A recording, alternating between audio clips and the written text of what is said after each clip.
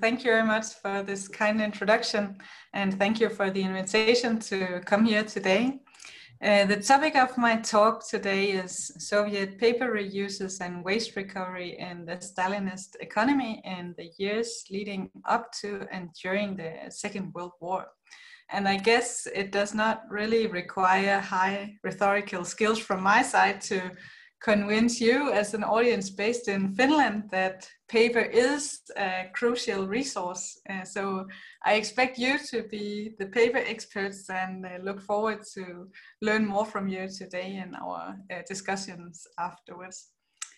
I think in times of crisis, like in our digital present, each of us is faced with the daily anxiety of keeping our communication lines open. Will Zoom freeze now, or what happened to my backup, the usual panic.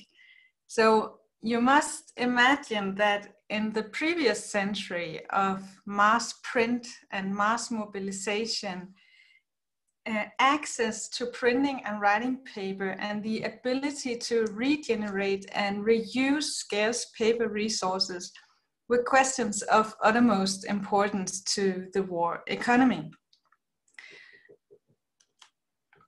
In Soviet salvage propaganda, a collection of waste paper featured less prominently than metal scrap, for example. Metal scrap was supposed to magically transform into new tanks and military equipment and so on.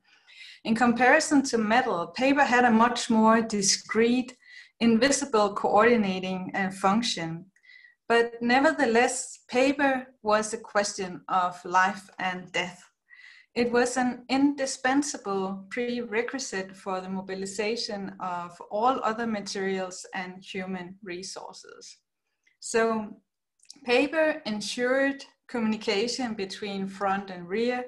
It mediated letters, news, telegrams, military intelligence, and paper was a vehicle for agitation and propaganda and the psychological mobilization of the population. So to uphold itself, the state bureaucracy needed files for registration, cards for resource allocation, and ration stamps, and so on. And I myself, I am a book historian, so the focus of my talk today will be on cultural paper forms. That means printing and writing paper rather than, for example, the use of cellulose for military purposes. But as I will demonstrate, paper scarcities blurred the distinction between various paper forms. For example, printed paper was subject to secondary everyday reuses. It was repurposed for the basic needs of keeping clean and keeping warm. And conversely, printing houses appropriated industrial paper types such as packaging materials and wallpaper for printing purposes. So in this talk, I want to demonstrate the many different attempts the Stalinist war economy, representatives of the printing, paper and waste recovery industries and the population made both from above and from below to mobilize and to save and restore paper resources. If we look into the research literature, existing environmental history and socialist consumption studies on communist waste recovery have mostly focused on the post-war period. Most notably, Soiuzutil's seminal study on the socialist Hungarian waste regimes after 1948. Victor has his ongoing project on waste and communism of the Cold War period. And so far, my own publications on this topic have also centered on waste paper campaigns of the late Soviet period. I have written, for example, about the Maculatura campaign of the 1970s. It was a funny bonus system during which readers could exchange 20 kilograms of collected waste paper to obtain a book voucher that they could exchange into a popular book title. And I have looked into visual poster campaigns as the ones you can see on the screen here. addressed at pioneer children and their parents to collect waste in the years from the 50s to the 80s. But in fact, a Soviet system of waste paper handling developed long before that. And for long, it has just remained quite undescribed in research literature. If we compare to the US, where waste paper was a highly important raw material in paper production already before the war, the Soviet industry did not possess the necessary technical equipment to transform collected waste paper into new paper. So obviously, paper scarcities put natural limits to the post-consumption waste paper return rates. But nevertheless, the Stalinist regime did in fact systematize waste paper collection from households at a very early point. It was part of an advanced waste recovery system founded in 1932 as Soiuzutil, an agency under the People's Commissariat of the Light Industry. It was called the All-Union Office for Procuring, Processing and Supplying Scrap Materials and Industrial Waste for the industry and for export. So in the following, I will look into this, you could call it the reverse side or the reverse logistics of Stalinist industrialization. First, I will briefly situate the place of paper in Soviet pre-war and wartime production and consumption patterns. Then I will explain the origins and organization of the 1930s Stalinist waste paper collecting system and discuss its questionable economic and ideological significance. And then I will look at when this advanced system was developed, why was it abandoned again by the 1940s?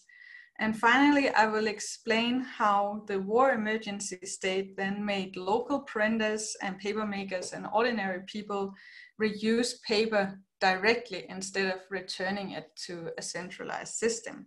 So I want to argue that the war economy changed people's attitudes towards paper in the USSR. The Soviet Union possessed enormous but largely undeveloped forest and river resources. As you can see from this very rough paper and board production capacity figure, the Soviet Union entered the Second World War with much less of a paper reserve than both its future allies and enemies. In 1939 to 40, the annexation of the paper industry intensive areas of Finnish Karelia and the Baltic states first added significantly to the production capacity, but soon it was hit by the German invasion, and genuine paper production then dropped to less than 1/3 between 41 and 42. And the pre-war consumption levels were already at a low stage. By 1940, an average Soviet citizen would spend 5.5 kilograms of paper per year. In comparison, the German figures were more than 30 kilograms per capita per year, and the US figures more than 60 kilograms per capita per year. And these low consumption levels obviously limited the potential for returning waste paper back to the industry. So the Soiuzutil office started from a quite difficult point. During the paper crisis by the mid-1920s, the paper return rate had been as low as 9%, while in Germany at the same time it was more than 20%. And though the infamous waste paper campaigns or maculatura campaigns also took place during the 1920s, these had been very aggressive and first of all ideologically motivated campaigns that aimed at purging libraries and archives of undesirable publications. So in 1932, as part of the autarky policies of the time, the USSR emancipated itself from foreign paper imports and then needed to provide a more stable supply of waste paper to the industry, something that would be more stable than the previous occasional drives and campaigns had allowed. And because of this, this new agency was created. Soiuzutil represented a centralization, but also a formalization of the waste trade, compared to the previous peddlers who had been tolerated under Lenin's new economic policy in the 1920s. The scavenger, the poor rag and bone man of the pre-revolutionary class society that you can see depicted on the left side of this slide, was no longer a part of the new vocabulary. Instead, it operated with a new set of proletarian professional titles like collector or supplier or sorter and so on.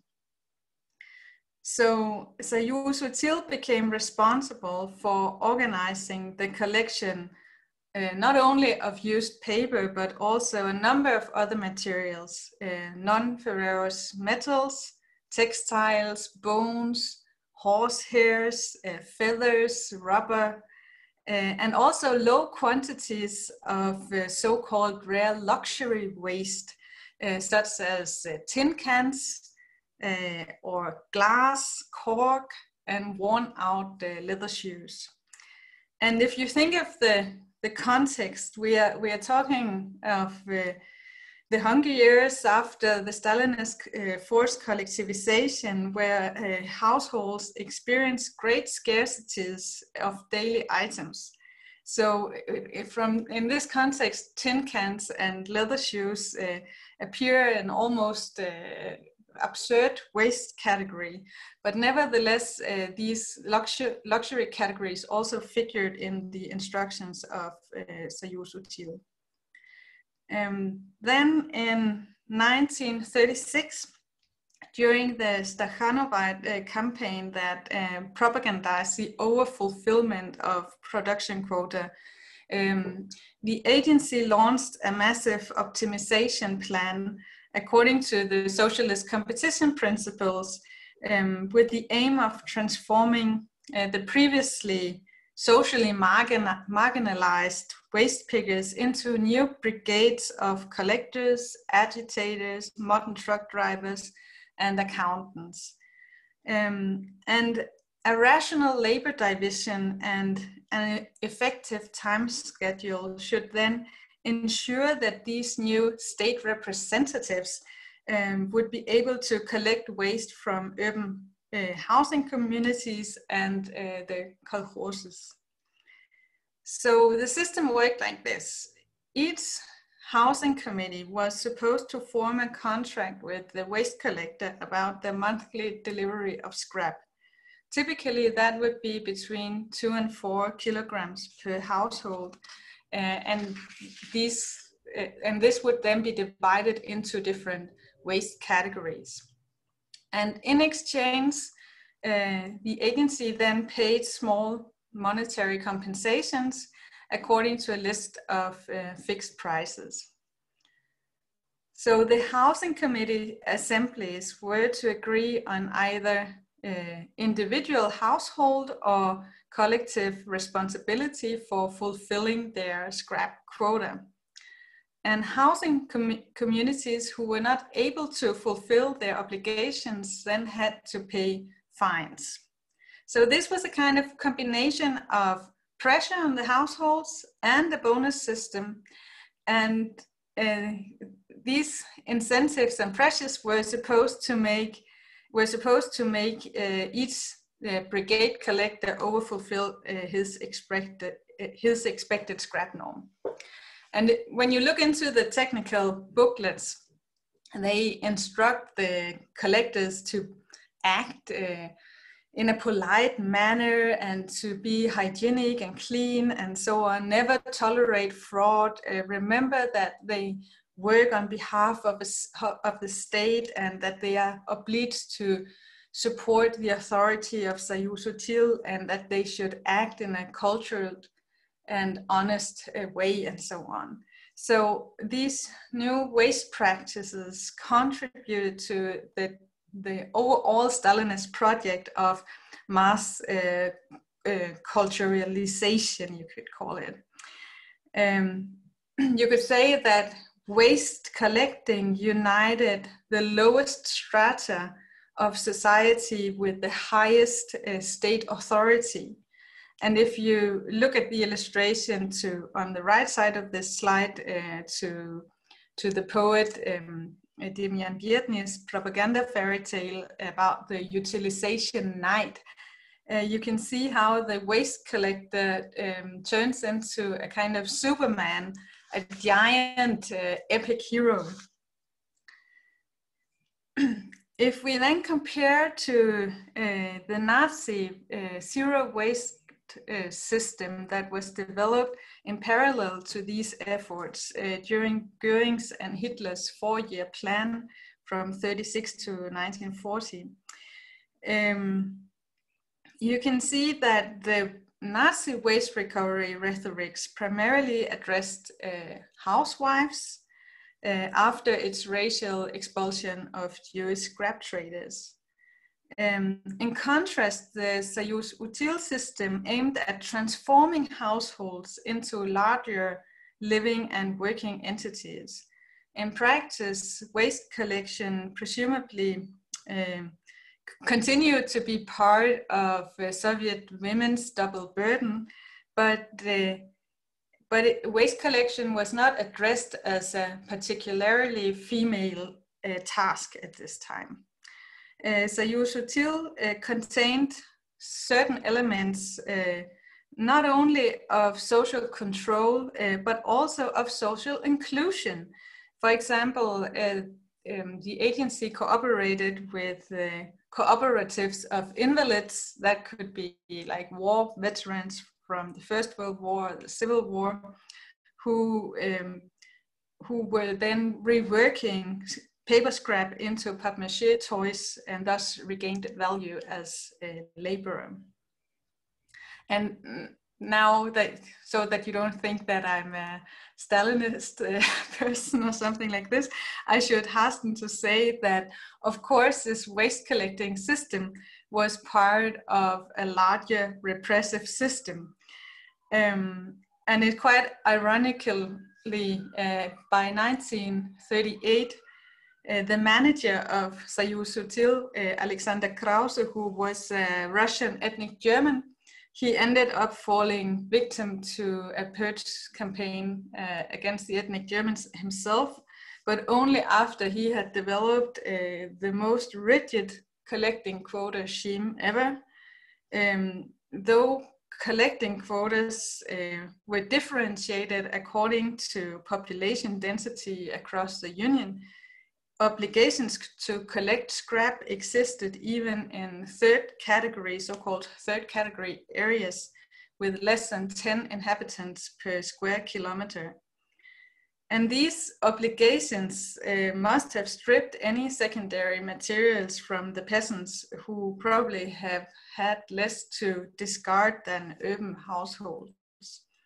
So from an economic perspective, this seems quite meaningless, because the costs of long transportation would be higher than the gained value from low density waste paper. I know that in his History of Soviet Forest Conservation, Stephen Brain has quite interestingly demonstrated early attempts at environmentalist forest protection under Stalin. But in the source materials that I have looked into in this connection of waste paper, they do not include any like environmental arguments for setting up this system. So if this did not really make sense from an economic perspective and not from an environmental perspective, the only possible way to explain the logic of the waste paper collecting system is from a Stalinist ideological and social psychological perspective. And I assume that the semi-literate villager had very little used print material to donate, perhaps except from a family Bible and this kind of print material. So the rural waste paper collection was perhaps a more effective means of thought control than direct book confiscation would be, because rather than provoking further peasant resistance, it would internalize a sense of shame or guilt by leaving it to the scrap donor to recategorize holy books or inherited print materials as waste paper. Although the Soiuzutil organization may have looked more efficient on paper than in reality, at its height, the system actually enforced a doubling of the 1920s waste paper return rate of 9%, which in the 1930s reached levels between 17 and 21% of annual board and paper consumption. As you can see from this graph in the slide, I know that the copy is not the best. You can see that by 1940, the waste paper return rate again drops down to 14.7%. And there are no data available from the war years and also not from the post-war years of forced reconstruction.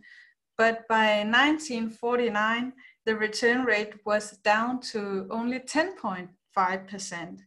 And only in the early 1960s, the waste paper return rate again reached the level of 1936. So these declining figures indicate that the Soviet war economy largely abandoned the collecting system of waste paper by the 1940s. And several factors may have contributed to this development. First, since the paper industry lacked proper equipment for the efficient reworking of waste paper, the actual economic effect of the 1930s irrationally hoarded waste paper resources was questionable. And second, the pre-war purges of the management weakened the organization of the system. Third, the eventual outbreak of the war damaged the collection infrastructures.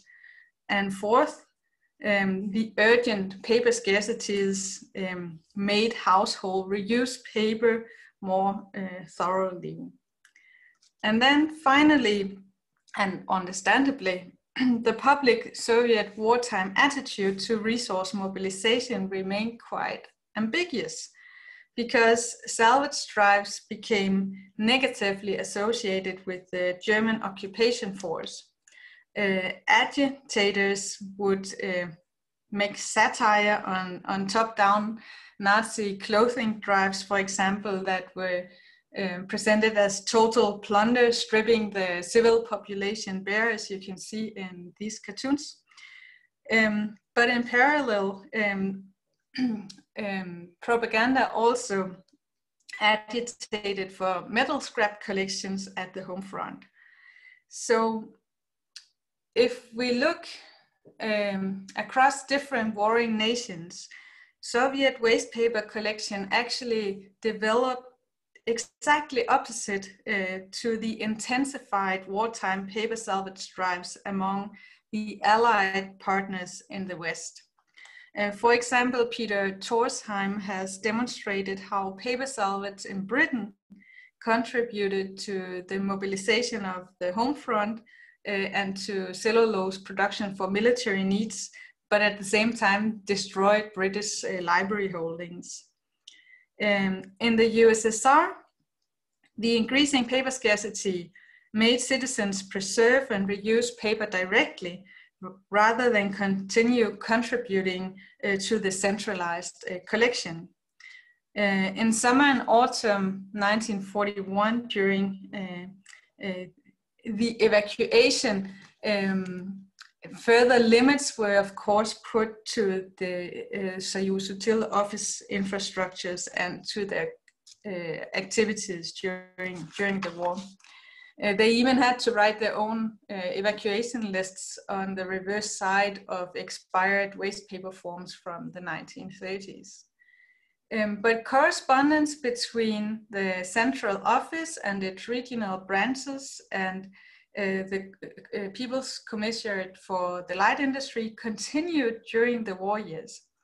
But the correspondence reads almost like a deaf bureaucratic exchange, because none of the local waste recovery offices are able to fulfill their required quota.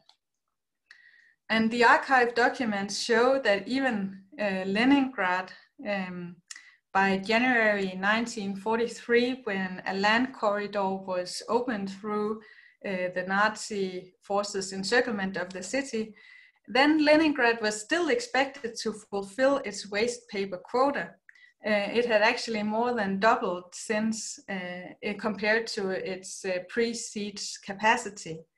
So according to state planning logic, the land corridor was not only intended for the much needed transport of supplies into the city, but also for returning any presumed scrap resources, including waste paper, from the surviving population, and possibly also remains from abandoned book collections. In her book, The Besieged Leningrad, that came out in 2017, Polina Baskova has documented very interestingly from diary entries how members of the urban intelligentsia even ate books to gain nutrition from them. The broken supply chains forced both producers and consumers to retreat to local self-supplying units that relied on local strategies, decentralized strategies of replacing, reducing, remaking, and reusing paper. The printing industry, for example, received only substandard paper rolls due to scarcities of paper components. So to soften the paper industry would use chalk to replace unavailable minerals. And the chalk made the paper hard and very inflexible, which was very problematic, especially for the rotation press, because it caused defective prints all the time. And at the same time, the paper plants received orders to reduce the weight of both newsprint and book printing paper to save resources. And this actually contributed to a further lowering of the production, because workers had to slow down the machinery to avoid this thinner and more fragile paper from breaking during production. So in this vicious circle, resource reduction risked resulting in even more defective production waste. And then to avoid returning valuable excess or defective printed paper into the reutilization system, guidebooks instructed printers how to remove print color directly with chalk and so on, and then to reprint directly on the reused print sheets. The steep production decline forced the partly evacuated publishing and printing industry to introduce very radical resource-saving policies that went further than what the industry had already been used to in the 1920s and 1930s. And on the right side of this slide, you can see a booklet from 1943 for the strictest paper saving, in which a publishing specialist, Vladimir Marcus, condemns paper squandering. And I quote, he writes that besides the serious material loss for the state, to waste paper for nothing is not only intolerable, it is also criminal. And this booklet, you see the front page here, it's issued without a cover, without a title page. You can see that the pages are densely printed, there are minimal margins and hardly any line spaces. But nevertheless, it is printed in 5,000 copies, which is quite a lot for this type of specialized literature. So this raises the question of how paper saving were all these waste reduction efforts in reality. And on the left side on the slide, you can see an easy do-it-yourself recipe for small-scale paper making that was developed by two engineers. They explain how ordinary people can sort old books and print, remove clips and nails, and then tear the scrap paper into small parts. And then at the illustration, they show how you can construct a small wooden cylinder and a top to blend the shredded and soaked paper with water and create your own paper. And this kind of low-tech backyard paper making appear almost incompatible with the large-scale industrialization efforts of the Stalinist economy. But it seems like that the low-tech skills and the large-scale ambitions complement each other here, and that the state actually require from its paper consumers that they participate in the production of print materials. To publishers, also the post-press paper circulation represented a problem. For example, a former war correspondent recalled the editorial headache of conserving newspapers that often went up in smoke before ever getting to the reader. And he explained that you smoked the newspaper, especially in newsprint, not just plain paper, was spent on roll your own cigarettes, and this was very valuable. And these quotes testify to how readers pragmatically reused the war press in unintended, alternative, and ideology-driven ways that could not be controlled from the sender side. Old newsprint had a high informal trade value because it was appropriated into sanitary paper, used as fuel, as packaging material, for insulation of boots and clothes, for windows and water pipes and so on. And these practices are of course not exclusive to the war period, but the reuse practices gained an urgent importance for fulfilling the population's primary needs of keeping warm, clean, and protected, rather than the secondary symbolic or ideological needs of reading and or paper scrap collecting. So these profane examples add different perspectives, but they do not reduce the significance of cultural consumption of print publications during the war. For example, the notion of the healing powers of paper was evoked by a patriotic campaign during which volunteers collected 4.5 million books that a librarian network redistributed to hospital libraries and to soldiers and so on. And this campaign also figured in propaganda photos, as you can see on the right side of this slide, which kind of highlights how culture is brought into the world of war.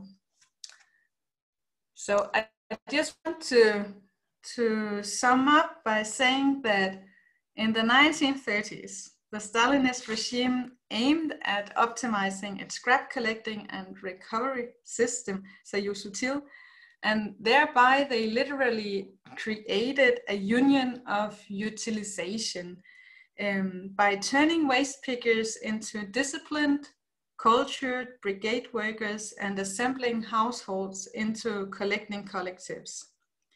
Now, the moral economy of this system was not necessarily economically efficient.